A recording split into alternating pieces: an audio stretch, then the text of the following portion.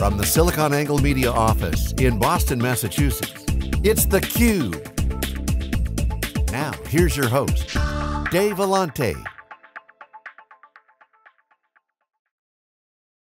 Hi everybody, welcome to this special CUBE conversation. This is part of our partner series sponsored by HPE, Hewlett-Packard Enterprise, and we've been drilling into the role that partners play, the value that they add as they emerge as the sort of new breed of nimble system integrator. Tim Ferris is here, and he's with GreenPages, and we're going to do a disaster recovery drill down. It's a topic that is extremely important, it's relevant to this day and age.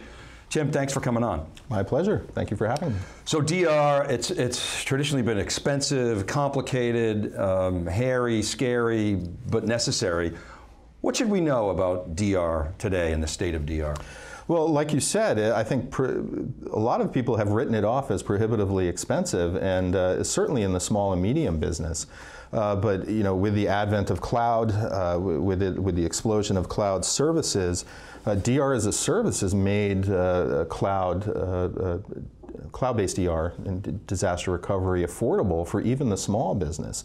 It's taken a lot of the complexity, some of the complexity out of it, and it's certainly for some clients, it's the first steps toward a cloud journey. Mm-hmm. Right. My friend Fred Moore, former Storage Tech Senior Vice President of Strategic Planning, is famous for coining the term backup is one thing, recovery is anything, and it applies to DR. Failover is one thing, fail back is everything, and a lot of times it's just too dangerous to test failing back. How is DR evolving, particularly for the small and mid-sized businesses, such that they can have confidence that not only can they check a box for their corporate boards, but if there's a disaster, they can actually recover? Similar to that phrase, DR is not just a replication exercise, right? Not just getting data from point A to point B, but automating that and automating the testing and creating run books around that data. I think some things have certainly made that easier over the years. I was an early delivery consultant for VMware's Site Recovery Manager. Thankfully, I've used it much more for in cases of data center migration than I have for actual disasters. But it was a fantastic automation tool, but used other technologies to get the data from point A to point B and replicate that data. Some things that have made that easier over the years for people and more affordable. Bandwidth is cheaper, so you've got to get that data, still got to get that data from point A to point B, and the pipe was prohibitively expensive. Could it keep up with my rate of change? But bandwidth is becoming less and less expensive and less of a hindrance there. The software and the technologies, typically back in the old days, it was array-based replication.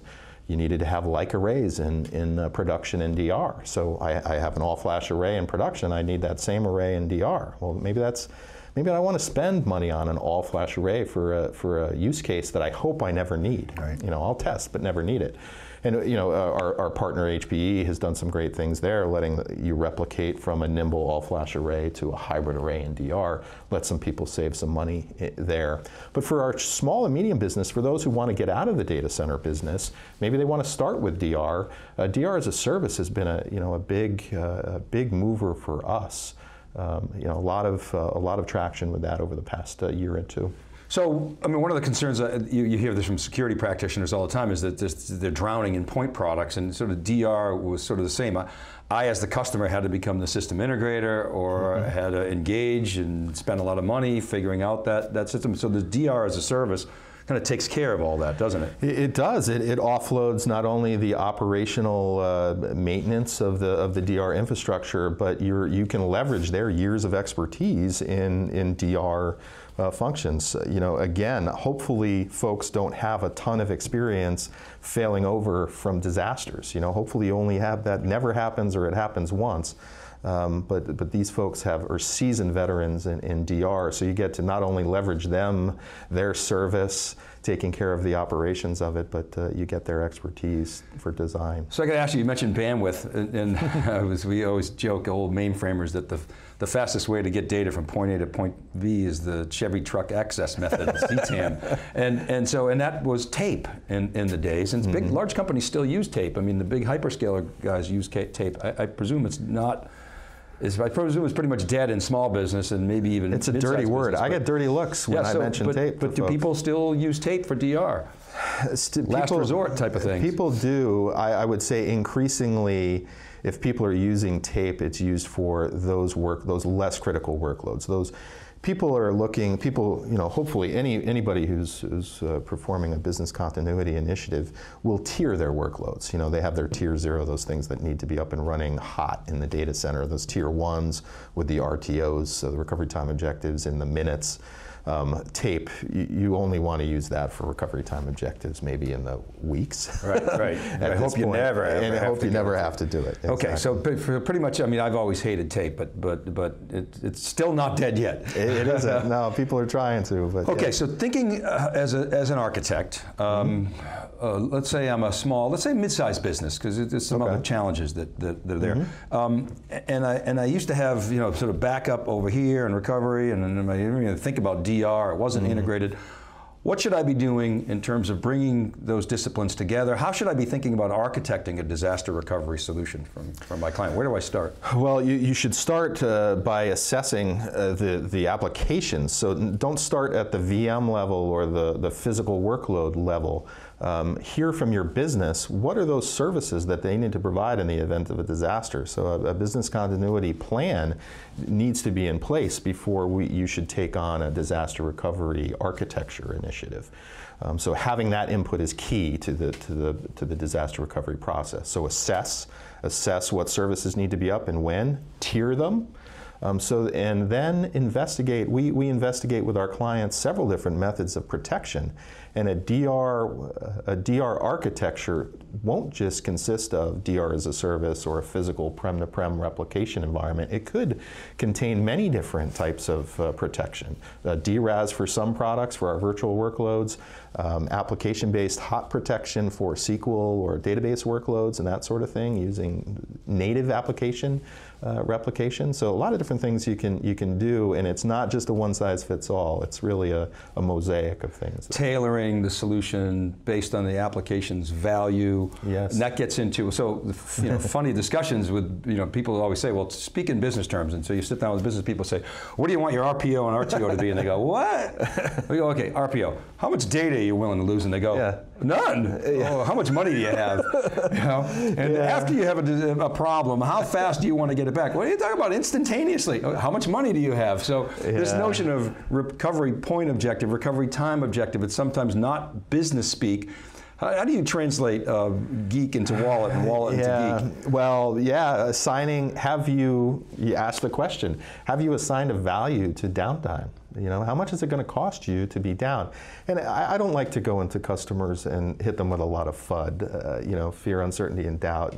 But a good business should value how much downtime or loss of data will cost the business, and then use that to determine what they need to spend on DR in order to make sure that doesn't happen. Well, it's interesting. So, and having had those conversations with many CIOs in the past, and it used to be email was mission critical, and it still is in many ways, but of course, the vast majority of people have outsourced their email to wherever, Microsoft or whomever, Google. And so now it becomes, so the answer to that question is, what does it cost you when it's down? Well, it depends what system is down. If it's my transaction system and I'm a retailer online, well, and it's Black Friday, I'm losing a lot of money. Right. And so, do people have a sense of the cost of downtime or the value of their data and their applications? I think a lot of times they do not, and it takes some encouragement in order to help them realize that. I think for some, it's just so, for our retail customers, I think it's just so obvious that to them, they're hyper focused on that value. So we get just like, it's unfortunate, but during hurricane season, we have a lot of conversations with folks about DR because it's top of mind for everybody. For our retail customers, their hurricane season is Black Friday and beyond. They want to make sure that they have a solid solution leading into Black Friday, because a minute of downtime can mean thousands and thousands of dollars worth of lost business and revenue. So I think more and more it's becoming commonplace for people to put value on it, but you still run into folks who haven't. Okay, so, and I get it, it's an insurance sell, it's somewhat of a fear, an uncertainty sell. It's not a fear of missing out, it's a fear of losing all your data. Yeah. And so, okay, so let's assume, so you guys can help me get through the business case. Let's assume I get there. Yeah. How are people sort of moving forward? How fast are they moving forward? And how critical is it for their digital transformations? So how fast are people? People, I think, are moving. We're having the conversation with more and more folks. More and more folks are finding value in disaster recovery. And we are helping them through that by helping them through that assessment and providing the value. I think another big value for the IT establishment is not just providing a service the best that they can do, but getting some buy-in from the business on let's agree what a reasonable recovery time objective is, and let's understand that I can give you a 0 RPO recovery point objective, or a near zero, a synchronous replication.